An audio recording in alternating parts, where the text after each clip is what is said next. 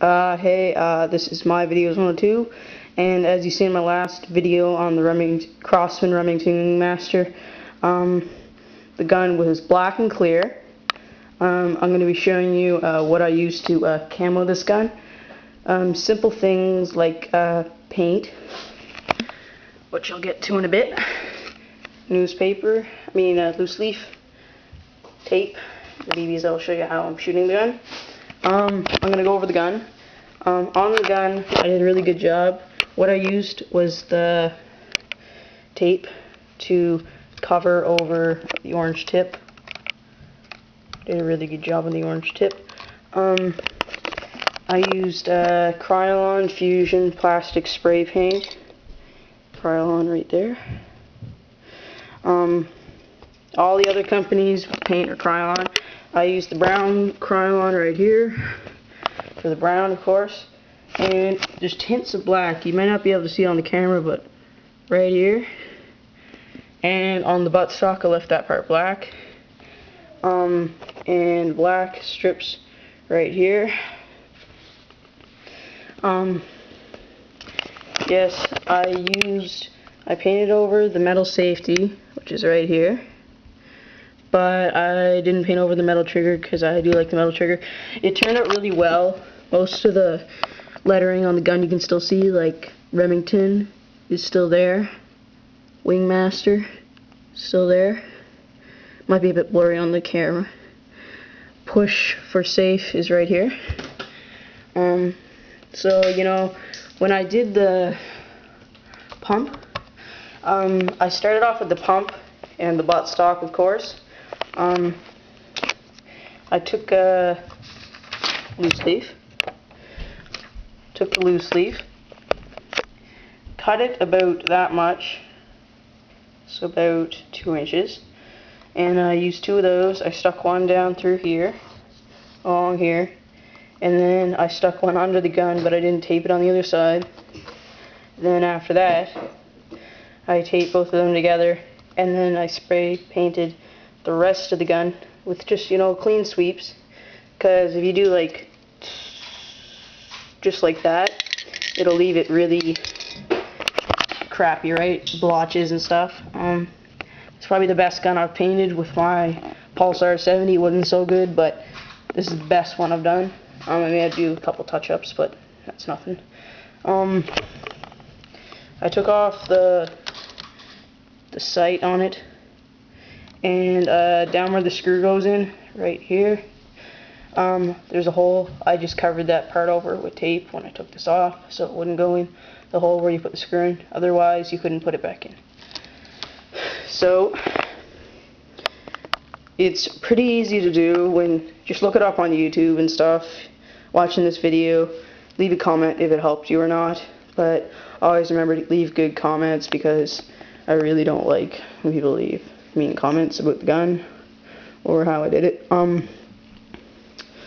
It's a really good way to camo it, and it depends on where you live. Well, in my last video I didn't say, but I bought this gun for about $50 at Bass Pro Shops in Vaughan, Ontario. I got it shipped down to where I live in Canada. Krylon is a really good company. It's what I use all the time. Krylon. It's all in the other cans.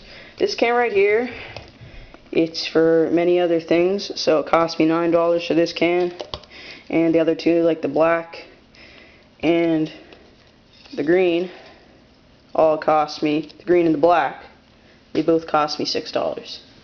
So without further ado, I'm going to show you after painting it, because sometimes when you paint your gun, it may get in the barrel and screw it up. So I'm just going to show you how it works after me painting it. Alright, thanks. Sit back and enjoy the show, YouTube. Oh yeah, hold on. Another thing is that we're going to have to load this gun with BBs. I haven't yet. Make the spraying. Oh yeah, I almost forgot to show you. How I did it is really good, because nothing, you know, like shows up on it, so it looks like it's really good. Take the BBs, pour it down there.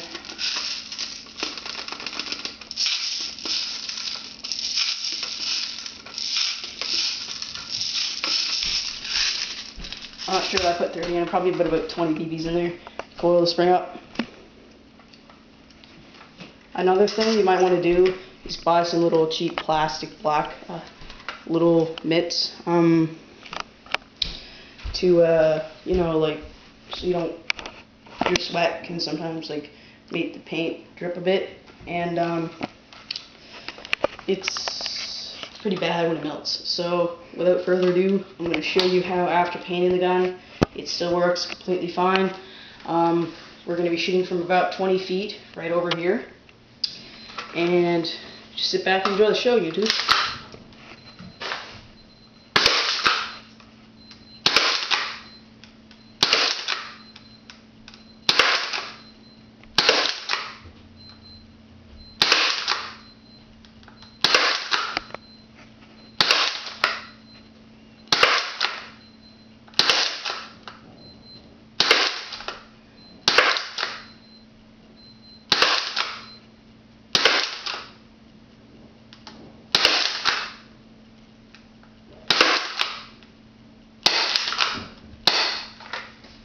Okay, next test shoot, we're going to show you the aftermath.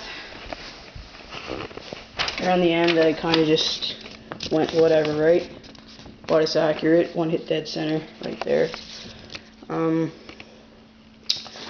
Yep, down here we're going to have just, you know, good looking gun. On the buttstock right here, my friend actually, well, not really, guy I know, he said, which side was it?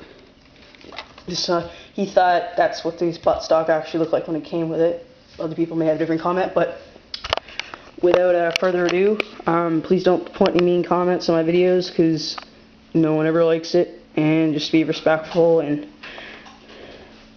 be kind to everybody. Thanks for watching the rerun, or whatever you want to call it, the look over of the Camoed Remington Wingmaster,